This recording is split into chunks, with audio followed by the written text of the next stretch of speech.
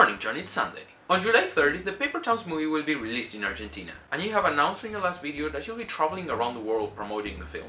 I will be traveling around the world to support the release of the Paper Towns movie, at least going to Brazil and the United Kingdom and also probably some other places. I've had the pleasure of meeting you at VidCon, but I know there's plenty of other people who'd love to have that opportunity here. So here are the 5 reasons why you, John Green, should visit Argentina. Number 5. Football. Or soccer, I mean, whatever.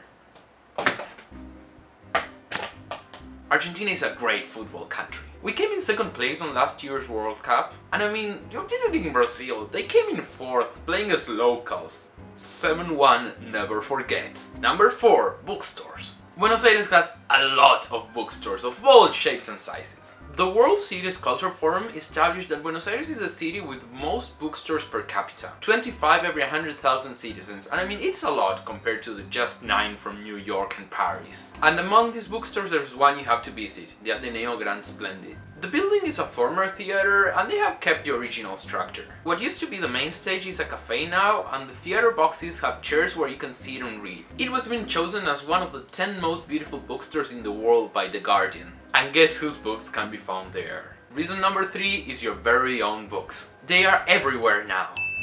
They have been appearing in top 10 best-selling lists since last year and they are still up there. During this year's book fair there was even a huge illustration of you in one of the stands. And there's this big sign in one of our main avenues and in some buses that says, "Have you read John Green?" Reason number 2 is Argentina Nerd Fighters. Not to brag, but we are quite awesome. For example, 3 years ago, a bunch of them started a poetry slam, which now gathers over 100 people every month. And hey, remember how we got together and built a house for people in need with Project for Awesome winning charity Techo in 2013? Well, last year another group of Argentinian nerd fighters did it again, while it rained.